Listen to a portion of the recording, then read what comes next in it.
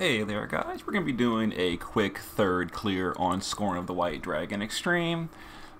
If you saw my video this morning, you saw that I have Neovision's Terra.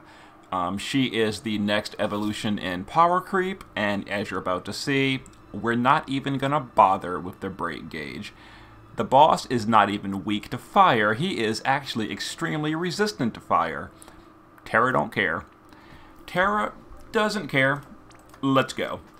We're going to do Construct A to cover the magic. He has Guts and he has Holy Resist. Of course, he's a little bit hard to gear. He needs a little bit of help from equip everything, basically, because he can't equip anything normally. But 300% Light Resist, he's going to cover the team. He's going to die to the Thunder. We don't care.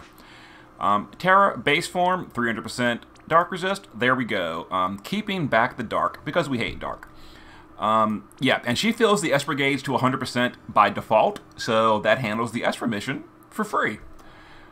Shift form, we're going to be doing Esper damage. We've got lots of evoke, lots of LB damage, and I say lots, it's good, it's decent. I'm still missing a few of her best in slot pieces. I'll be getting better when I get EX2 later in the week, but currently we're 50 short on Esper damage, and my Sora is not EX2 yet, so we're a little bit short on LB damage as well. My Terra will, evolve into a better version next week. Kenny Crow, our evasion provoker, he's dual wielding on a Flood Esper, and that's pretty much it. Oh, he's got Guts from Lucid Lenses. And then Realm, 300% Dark Resist. She's got some Dark Resist and dual wielding on a Flood Esper, and she's going to imperil for us.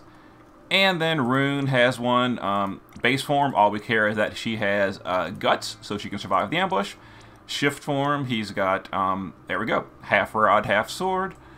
Evoke damage, LB damage, etc. He's a little bit short on LB. He's only got level 31 LB, but understandable. LB pots are pretty rare these days. He does have maxed out passives though, so that's great. That is great.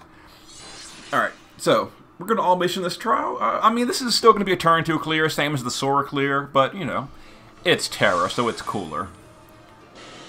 So here's the ambush. Everyone's going to either survive her Guts, or resist her Guts, I should say. Alright, first thing we're going to do is get rid of that breaker in our team, and we're going to imperil the boss. So we're going to total eraser to erase everything, and then we're going to, would you pose for a portrait? Alright, Kenny Crow, Esper Summon, done. Construct 8, we're going to go ahead and cover magic for the team. We're going to shift our Terras.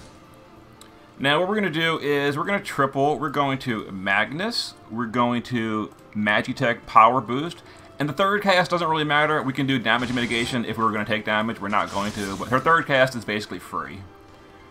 You don't really have anything else to do. You just want to do the Magnus, the magic buff, and then just whatever. That's going to imperil the boss to fire by 120. It's going to amplify her fire by 15. It's going to give a 300% magic buff. So it's pretty good. And it's going to give her a 250% LB damage. So there we go. Goodbye, Worker 8, or Construct 8. You helped. Alright. Realm, let's go ahead and Cursed Current. Kenny Crow, let's go ahead and Violent Current. Terra, we're going to Chaotic Inferno. And, yeah. There's the White Dragon all missions. We summoned an Esper, we killed it within 20 turns, and we ignored that break gauge, because, I mean, it's Terra. Terra does not have time for break gauges. So we didn't overkill it by that much. We only overkilled it by about 15%, which is not huge, not huge. So it was a little close-ish. But I mean, still, we didn't break the gauge. Yeah, we did a 5-man team with some 3 stars, so it was nice. There was my Terra guide on the Scorn of the White Dragon Extreme. She is a pretty enormous power creep. Left the gauge up. The boss is hugely fire resistant. Still one shot. Yep. Anyway, who cares? See you next time.